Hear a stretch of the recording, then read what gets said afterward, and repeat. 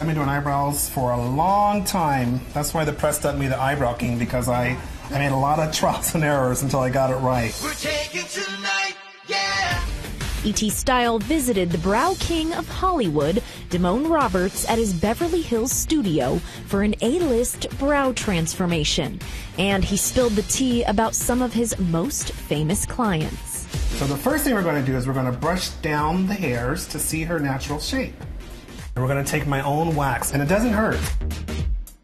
It's like a Band-Aid coming off. So what I do is I start in the middle. When it comes to the center of your eyebrows, you want to go about 1 inch apart. You don't want to go too much further, because what happens when you go too much further, it makes the bridge look a lot wider, it makes your eyes look smaller, and it makes your face look a lot fuller. When they go to where they should go, which is pretty much the center of your nostril, so let's say about there and about there, it contours the nose, it brings the arch up higher, which gives you bigger eyes, and it raises the cheekbones. So it's all about that symmetry. That makes a huge difference. So now we're going to brush everything down, and we're going to clean up the top. A lot of people neglect the top when they do eyebrows, which doesn't make sense because you have hair there, so it needs to be addressed as well.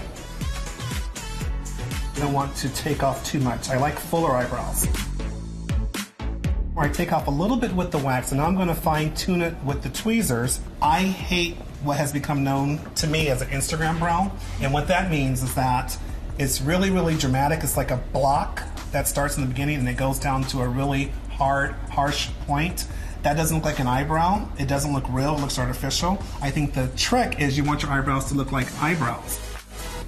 The best way to achieve an arch without making it too thin is to do a gradual ascension. So what I mean by that is you start off fuller and you gradually go thinner towards the end. You don't want it to be really, really thick and really, really thin on the end.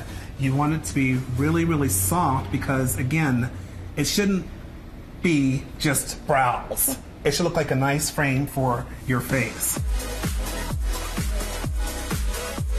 You know who I think has really, really beautiful eyebrows, and she's such a beautiful girl, is Jenna Dewan.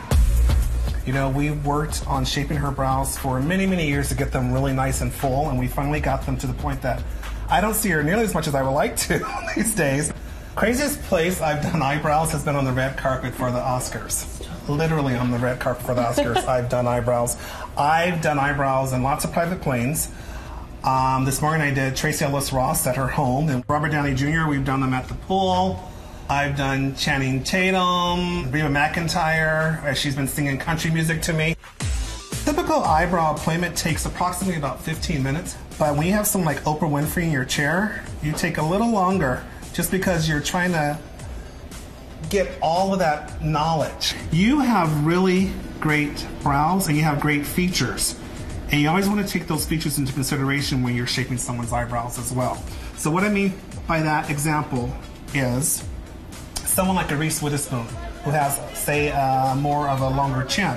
You don't want to give them a higher arch, because what happens is it creates more space in between the face. So you would give her a straighter eyebrow, which would kind of shorten things. Brooke Shields has more strong features. So you don't want to give her a really severe arch, because it's going to make her face look a lot more severe. You want it to be softer, so you give her a softer arch. You know, a lot of makeup artists, for example, send their clients here before they go on tour. For example, we just take Christina Aguilera for her new tour, because it makes the makeup so much easier to apply when you have the perfect frame. Beyonce is one of my favorite clients because she is such a down-home girl.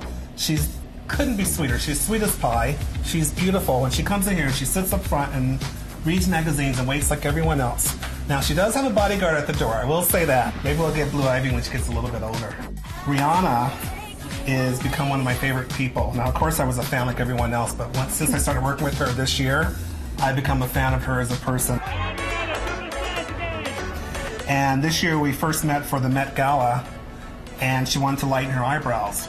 So Rihanna's so fly that she has a look-alike model come by your space, and you try out different looks on the eyebrows on the model, and you send pictures to Rihanna, and she decides if she wants to do it or not. It's so funny because people bring in pictures of people like Kim Kardashian all the time and say, I want you to duplicate this eyebrow. And the funny thing is, most of the time I've done those actual brows and pictures that they've showed me. You know, I've done Kim Kardashian, I've done them all. And I really have to emphasize to people that yes, she's a beautiful woman, but you're beautiful too. So let me show you how to bring out the best version of who you are. So now what we're going to do is we're going to use a highlighter called Stone Cold Bitch. Okay? This is a great color because it appears baby blue when you first look at it, but when you put it on the skin, it turns a really warm vanilla. Now, I did name this after one of my clients, and I can't tell you who that is. So a brow highlighter means that we are going to just kind of draw it on underneath, kind of messy, if you will. And we're going to take what's known as a smudge brush, smudge it right into that brow bone. I've had celebrities literally call me at 3 a.m. and tell me that they need me immediately. They'll pay whatever I need them to pay, just make sure I take care of them because they realize that they have a shoot in the morning or they're catching a plane in the morning or I mean, I've heard it all. We make it work. I've done many, many brows, like I did Rihanna laying in her bed. I was at Christina Aguilera's the other day and she didn't even get dressed. I've done them in cars, whatever, but I will give the client what they need. The biggest lesson I've learned as an artist in the beauty industry is definitely less is more. You know, when I first started, it was always about more everything, more trying to make it look like it wasn't necessarily real, more trying to be someone who I really truly wasn't.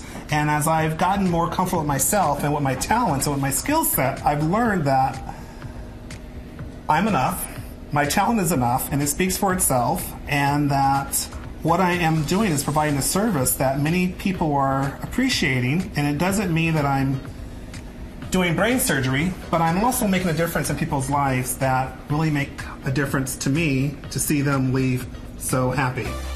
The Brow Guru, let's take a look. The Brow Guru, look at that. Oh my God. See, with all this going on, now I can truly tell you, you've been demonified.